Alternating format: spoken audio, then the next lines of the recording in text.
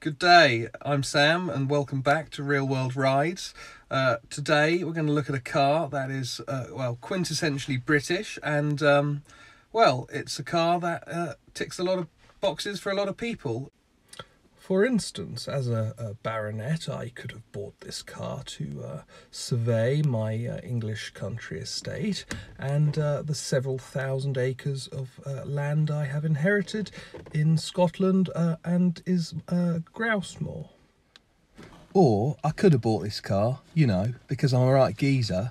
I've done all right in the old trade, if you know what I mean, and I'm off down the docks to sell my latest consignment.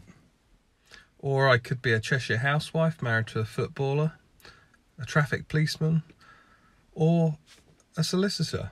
Well, what I'm getting at is this car is a car that if you're anyone who's anyone would have had one. Yes, of course, it's the Range Rover. Ah yes, the Range Rover. And more specifically, the P38 Range Rover, which is the second generation, made from, I think, about 1994 to 2002, of which I've got this example here. And I'm going to show you in the following video why I think they're such a good buy, and more specifically, why I think these have been overlooked in favour of the classic, which is the Range Rover that went before this. Don't you think, Barney? I do. Just look at that. The typical Range Rover in front of an English country cottage. It just looks so right, doesn't it? But it's a car that would also look right in front of a Hollywood movie lot, in front of a big country estate, in the city, in Westminster, or on the streets of New York, LA, anywhere. They've just become a timeless design. And I think they've only got better with age. And the P38 that you see here, this is a 2001 car in Bordeaux red. It's just a fabulous looking car, and I just think these have aged so well. I think when these first came out, I remember Jeremy Clarkson saying that they look like a metro cab, which was rather unfair, albeit slightly true. But even he conceded that there's just something about them, and he actually grew to love the P38 in its own way.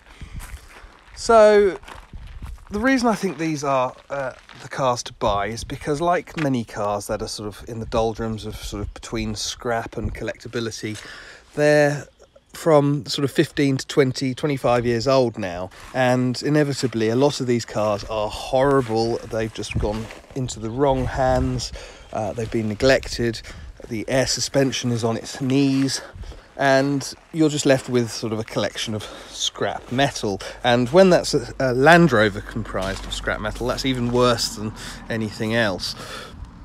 So I'm going to show you what to look for on these cars, and also just why they seem to have come full circle and, in my view, are now an appreciating classic. So one thing to point out, this is what's known as the Bordeaux limited edition, hence the red carpeting, which only a Range Rover or a Bentley can really carry off with panache, and it looks expertly modelled here by Barney, the flat-coated retriever. Inside you get lashings of light coloured ivory leather, which I think in Land Rover parlance is known as light stone. I couldn't help but adding a Fortnum and Mason hamper to my example, which I think just looks period correct. You also get further red carpeting in all the footwells, and these lovely leather covered door cards. And I have to say, these have aged really well. I mean, it helps that this one is a really nice example. It's not been abused and trashed. The only thing which these do suffer from is the dreaded headlining sags. So it looks like slightly like a Moroccan souk at the moment, but that will be sorted soon by my upholsterer. Taking a look inside, as you can see, more luxury in the front. I've left my consignment of illicit drugs on the passenger seat from when I was pretending to be a drug dealer earlier. But overall, these are just a really nice place to spend time. I mean, they are a bit plasticky. They did lose something in the second generation. I mean, look at this horrible plastic dashboard, which when they've gone to the effort of trimming the seats and the door cards in beautiful leather, they've really let the side down with the dashboard. But other than that, I still think these are really rather classy.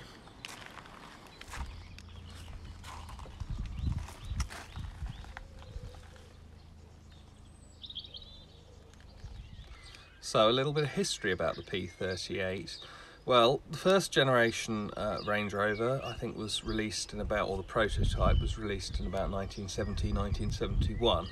And that was obviously the iconic Range Rover. It's, you know, very well known. It's sort of still to this day very recognisable. And that had a hugely long production run. I think they started off as a 3-door initially, and then obviously the 5-door became more popular. And I think they were produced right up until about 1994. And when this generation Range Rover came out later that year, it obviously had quite a tough act to follow. Now, the reason it's called a P38, incidentally, is after the office building in Solihull where it was conceived. So not the most impressive of starts, but nonetheless, obviously it didn't live anywhere near as long as its predecessor. But there are still a lot of these about. You can still buy them quite cheaply, but they do vary hugely in price. And if you're looking at one of these, my advice would be to buy the best you can find, and that's generally my advice with any example of any car. I just think buying anything cheap as a doer-upper is always a false economy. So yes, these had a 6 or 7 year production run. So there's a few of them about, but they're noticeably thinner on the ground now than they were even 5 years ago. So I think for that reason alone, and the fact that the values of the Classic are so high in comparison, would make this, you know, just a very good buy, providing you get the right car. And they came with a variety of engines. This is the ill-fated diesel.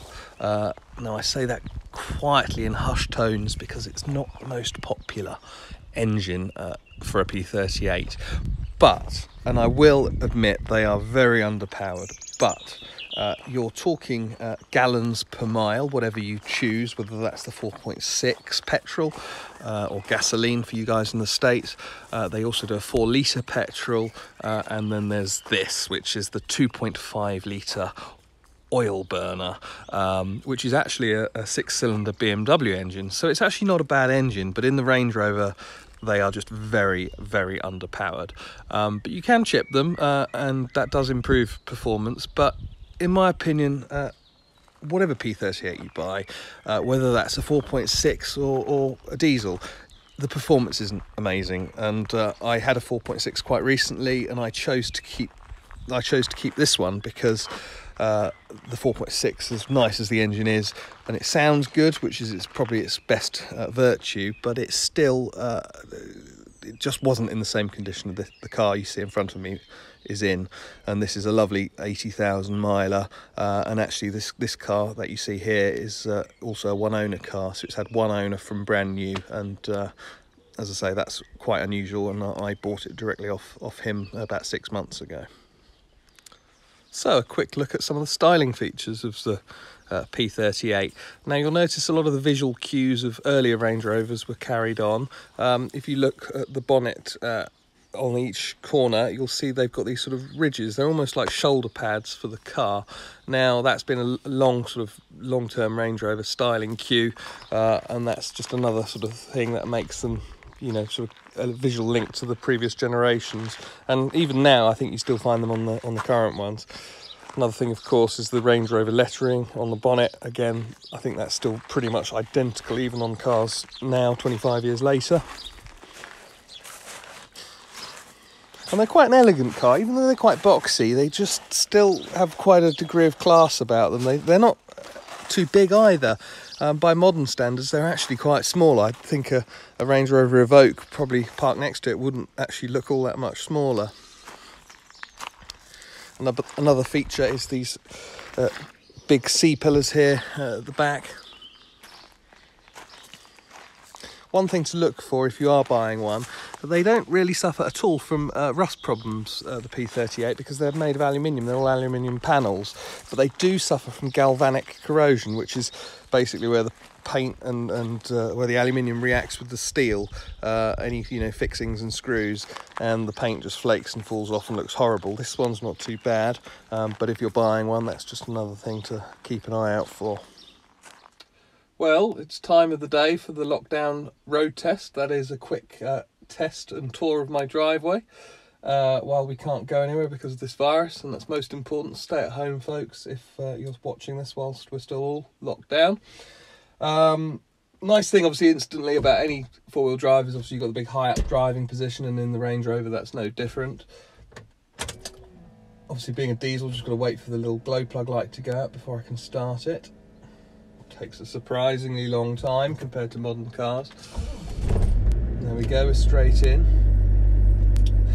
They did incidentally do the P38 in a manual gearbox. There's not that many of them about, particularly if you're watching this in the States. I'm not even sure if they offered that option in the States, but they certainly did it over here.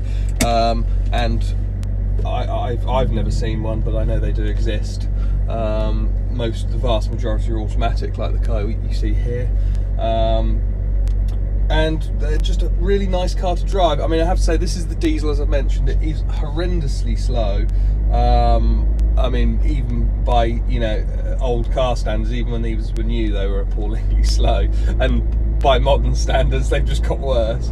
But they're very smooth, they're comfortable, and to be honest, you just don't feel the need to rush with them. They just drive nicely. They're very smooth, very comfortable. The seats are well padded, and you just don't feel in a need to rush. And I've had newer Range Rovers, and I think they've lost some of that sort of wafty feeling. They're obviously quite quick. What I like about the P38, even the petrol ones, they just have a nice sort of refined feeling to them. Well, my review wouldn't be complete without an engine start, so even though this is the diesel, let's have a go and just start it up. Being the diesel, you do of course have to wait for the little glow plug light there to go out, and for some reason the wipers are on as well.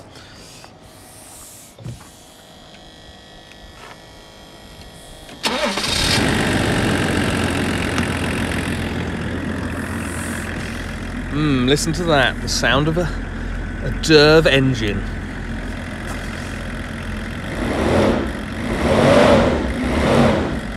Still, sounds quite purposeful. So, there are several other things to watch for on these. All P38s came from the factory with air suspension, which means you have airbags effectively on all four corners, and that is what's keeping the car upright, and it's controlled by this system here that you see with the buttons here, so you can actually control the ride height. Good idea in practice, good idea in principle rather, but in practice they are a bit unreliable. I have to say this car is all working fine. It's got no problems, but a lot of people do remove the air suspension because it can be very troublesome and expensive to put right. So air suspension issues aside, there are also other things to look for, in fact many other things with the P38, one of which is the climate control. Now again, surprisingly, this one actually all works beautifully, and even the air conditioning is nice and cold. But most of these you see, they lose the pixels, so the display goes, and you also can get a little book symbol there, which means it's got horrible problems with the ventilation system. Again, all of which can be very costly to put right. Now, notwithstanding air suspension and the climate control, they can also suffer all manner of electronic problems with something called the body control module, which controls various other functions such as the windows and the sunroof. They get immobiliser problems, and the P38, the 4.6 that I spoke about earlier, that very car I bought with an immobiliser problem. So they do suffer issues, and again that's part of the reasoning why I suggested buying a good one to start off with. So there we have it. That's the P38 Range Rover. Thank you very much for watching, and I hope to catch you all soon. Bye bye.